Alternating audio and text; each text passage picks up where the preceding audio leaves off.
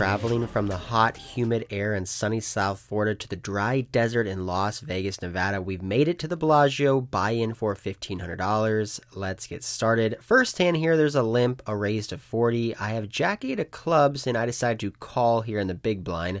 A little bit loose, but I flew all the way here. Let's play some pots. Heads up to 9, 9, 10, 2 diamonds. I flop a straight draw and one overcard to the board. I check an initial raiser bet $60 with about $750 left in his stack.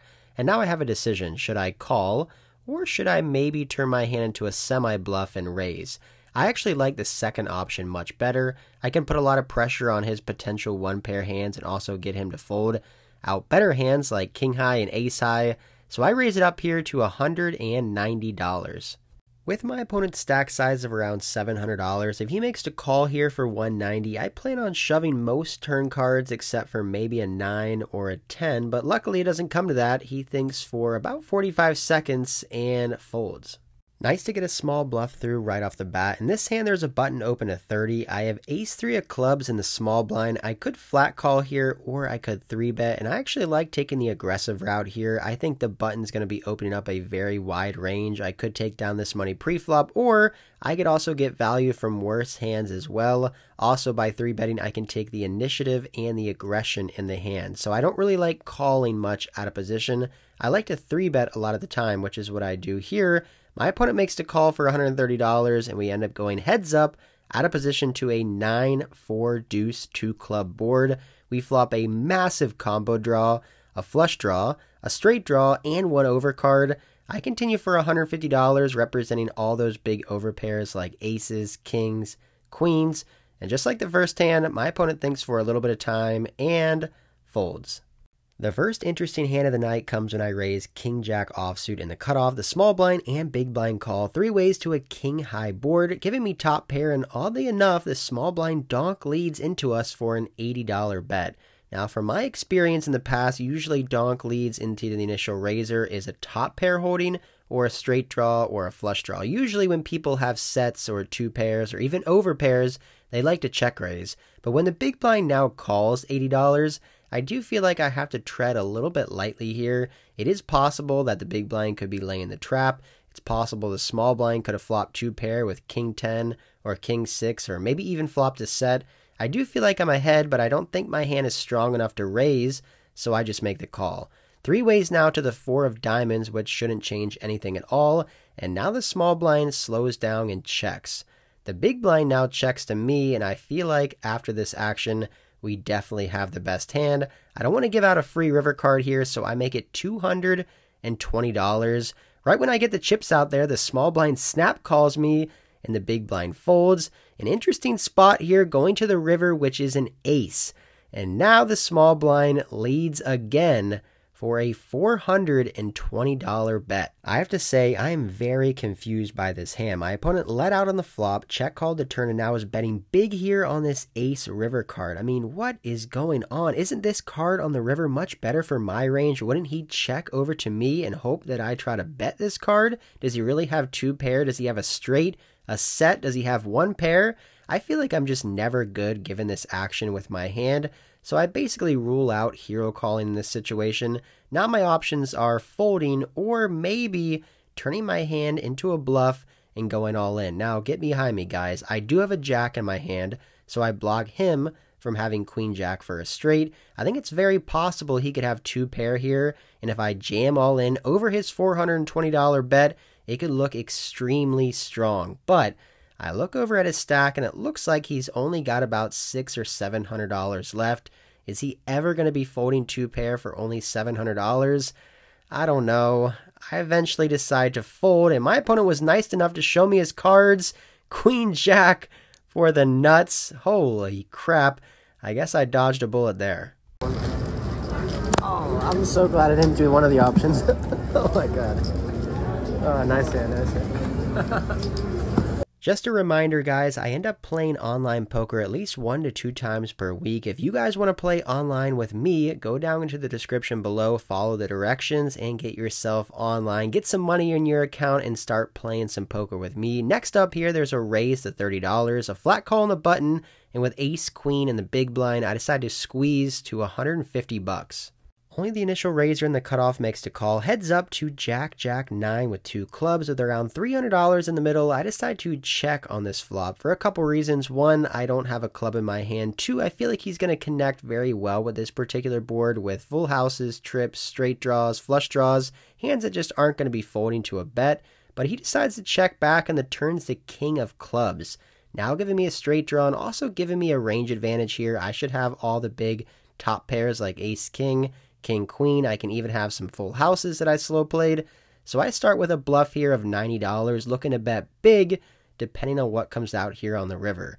Not thinking for too long, the cutoff makes the call, and the ace of clubs comes out on the river. Now we have top pair, but there is 4 clubs on the board. I consider maybe betting huge here on this river card, trying to get him to fold out a hand like pocket 8s with a club or pocket 7s with a club. But ultimately, I decide to check over to him.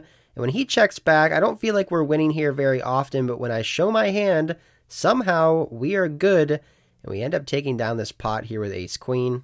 We're up slightly on the day. I haven't eaten since breakfast about 12 hours ago, so I order some room service, some steak and eggs. It comes out fairly quickly, and it's not too bad. I end up eating right next to the table, and then another hand comes up very quickly where I pick up pocket 10s in the small blind. There's a raise from the cutoff to $30, a button call, and I 3-bet here to $160.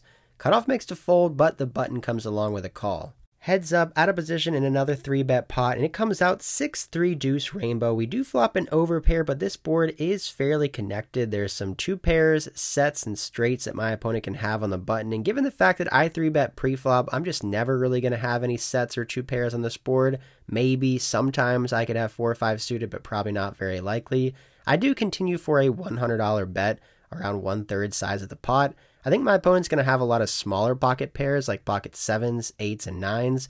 So when he makes the call and the turn's a 6, I consider maybe leading again for a small bet, but I actually think a check is fine. By checking here, I can induce him to potentially bluff with a hand like ace high that he called with on the flop, or maybe even king high. And also I can get him to overvalue a hand like pocket 7s or pocket 8s. He does decide to put out a bet of $250, and now I have a decision. Should I call here out of position and then check to him on the river, or should I just try to get all the money in now here on the turn? He's got $900 left, and now it becomes an interesting spot. If he has a 6, a straight, or a full house, I don't think I'm just ever going to get away from this hand, but if I call here on the turn, he's going to be checking back almost every single river card. So instead of check calling out of position, I decided to just put the money in while I think I'm ahead. I jam all in for his last $900. I feel like in this situation, he can make a call with a hand like pocket 4s, pocket 5s, 7s, 8s, 9s. All those hands I feel like are definitely possible for him to call with here. He doesn't snap call right away, which is great, meaning we should have the best hand. However, it is possible he could be nit rolling me here with a 6. That is definitely a thing that happens here at the Bellagio. But eventually he folds, and we end up winning this one here with pocket 10s. Not sure if he had a tough decision, not sure if he was bluffing or if he had a pair or not, but either way, in poker, when you win the hand, it doesn't really matter how you played it, as long as the chips go back in your direction.